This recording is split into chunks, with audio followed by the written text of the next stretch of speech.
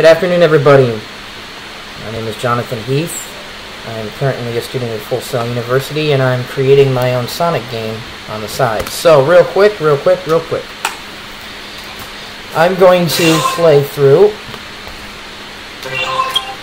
Sonic Adventure 2. I'm going to play through Sonic Adventure 2 real quick. Give me a second. Sorry, I'm having some weird things with the okay.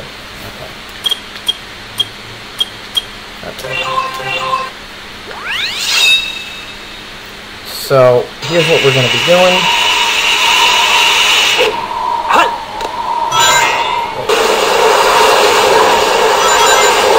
Damn it.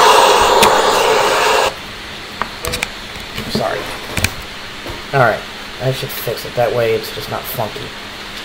My headset the wire must be all messed up. Actually, you can already see it's hanging from my head, so you already know it's not the greatest. But I'm trying to do what I can. Anyway, I already missed one thing I wanted to show you. I just thought of this. This is my second time playing through. This is my second time trying to do it.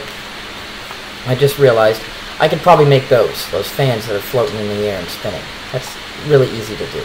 I'm going to be making these signs. I'm going to be making this road sign, this road block, and one other thing I'm going to be making, which I will show you momentarily. Alright, we're going to get there. We're going to get there real quick.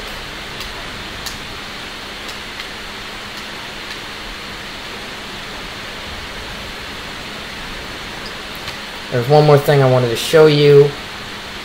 Hey, look, there's the blimp. I want to do that. I'm probably going to change out my lights colors instead of red, probably to that silverish. This is all polishing stuff, which is pretty much slightly where I am after I figure out animation. I have almost a ready prototype for you folks. So it's roughly almost prototype stage. Definitely not an alpha, definitely not a beta. So I'm going to release it to you guys very soon. Probably leave you a link to my Google Drive where I'll store it, so you guys can give me your opinions. Give it a playthrough and be like, hey, this is not bad. Or hey, this is a piece of crap. Boom, there it is. Alright, there is... Oh, man! I died. That was stupid.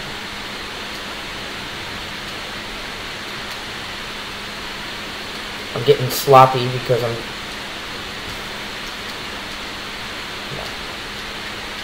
What the heck? I've never seen that happen. I hit a glitch of some type. I just hit a glitch of some type. That's a glitch or something. I've never seen that happen before. That's the first time I've ever done it. That's literally the first time I've ever done that. Okay. I'm going to make that blimp. So, these polishing prototypes things that I've done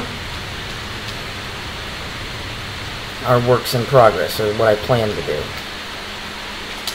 Are definitely things I'm going to be working on. This is weird. That's the only one that has the ability to grind on. I've tried to grind on every other one in this game, but that's the only one I can grind on. Why you would make only one grindable, I don't know. But, anyway. Alright. Here's the toll booth. I am going to recreate this. I'm going to recreate this in Unity, the roadblocks, and everything else I pointed out. The roadblocks, the road signs, and the highway sign. All of that I'm going to recreate in Unity. I can do it. Other more complicated things I'm going to need Blender. And I have to train myself in Blender before I do that. So, I'm going to leave real quick. Yeah, I could use the extra rings for my chow, but I'm also trying to get this done real fast so I can, I've got to do some homework. So, we're going to leave this soon. We're going to leave this now. Now we're going to go to Unity. So, we're going to Unity. Alright, we are now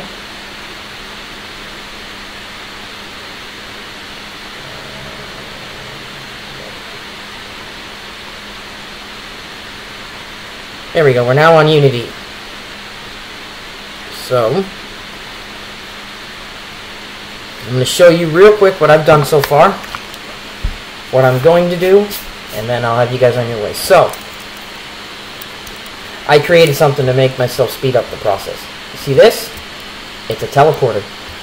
Now I don't have to play through the whole stage just to test one thing at the very end. Saves me a lot of time. A lot of time. So,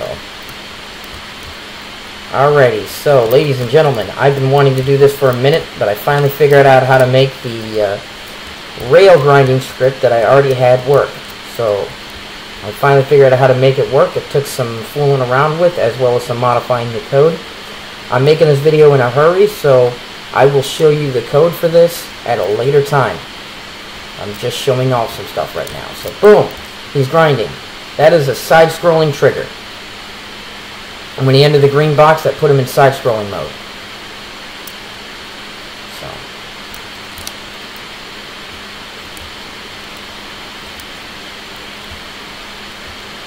So, you can sometimes get the momentum to go over that ramp. It needs some work. I'll fix it. Promise, I'll fix it. I gotta go back through and readjust some stuff. So, instead of playing through the entire map, I'm going to show you one more thing. So, boom. Wrong transport. Ladies and gentlemen, welcome to the end of the stage.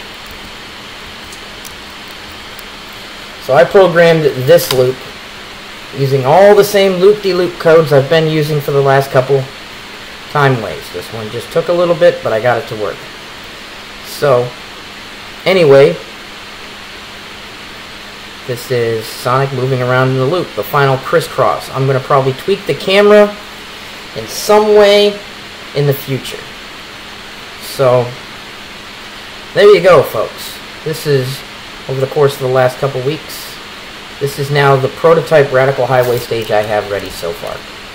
I might add a few more events, but other than that, I'm going to be sending something similar to this to my Google Drive account for other people to give it a shot and play.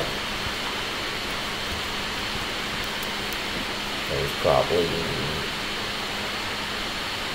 going model or going on. I know why that's in it, so I'm going to go ahead and leave Unity now. Bye, and now I'm back. So, quick recap. I am going to go ahead and enlarge my face while we conversate. So, here is what I'm planning to do so far. Besides trying to figure out how to make my face get bigger. So, number one, hedge physics. I'm going to look into hedge physics some more.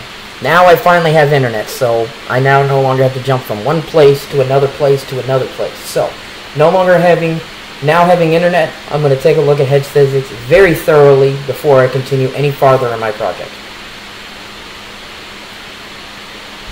Well, I might do a few things in it, but for the most part, I'm going to probably be at a standstill with it. I'm going to take a look at hedge physics and see what I'm going to do with it.